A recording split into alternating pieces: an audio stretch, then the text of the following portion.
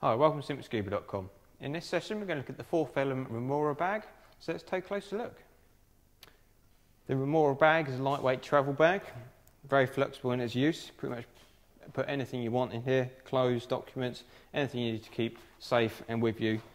Obviously, the same as the Manta bag, it's a waterproof material. The front of this one also has a completely waterproof pocket.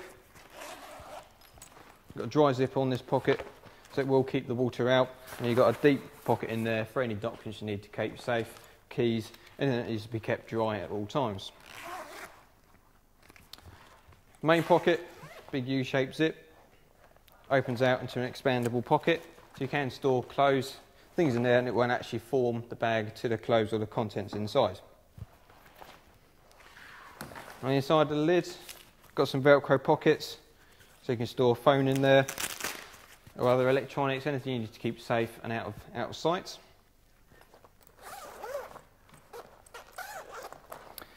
On the other side, very similar arrangement.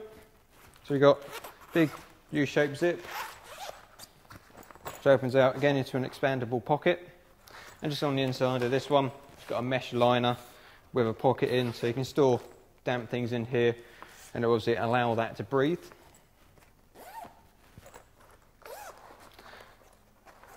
Looking at the other features on the bag, got an adjustable shoulder strap with a padded shoulder piece there. You can obviously remove that as well.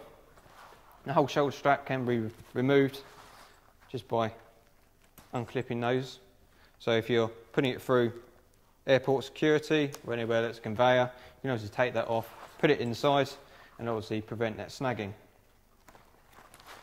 Got a big grab handle on the top, padded as well, so if it's of any weight inside, obviously it's a bit more comfortable to use.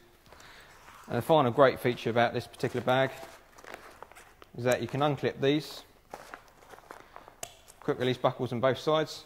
You can actually turn it inside out, and it gives you smooth surfaces on both sides. There's no snag points once you've removed this strap. So you put that through the airport, through the conveyor, and it's not going to snag up at all.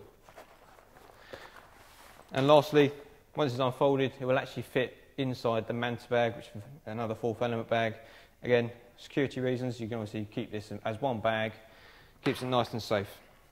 So a very flexible bag from Fourth Element.